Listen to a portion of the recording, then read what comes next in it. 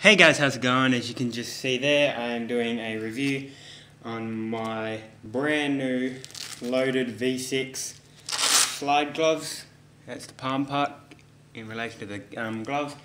Extremely comfortable gloves. They're pretty cheap compared to the loaded race gloves, which over in Australia are I think about 90 bucks. These were only, what did I pay for these? I think it was about 60 bucks, 57 bucks or something for these. They're a lot easier and they are really comfortable.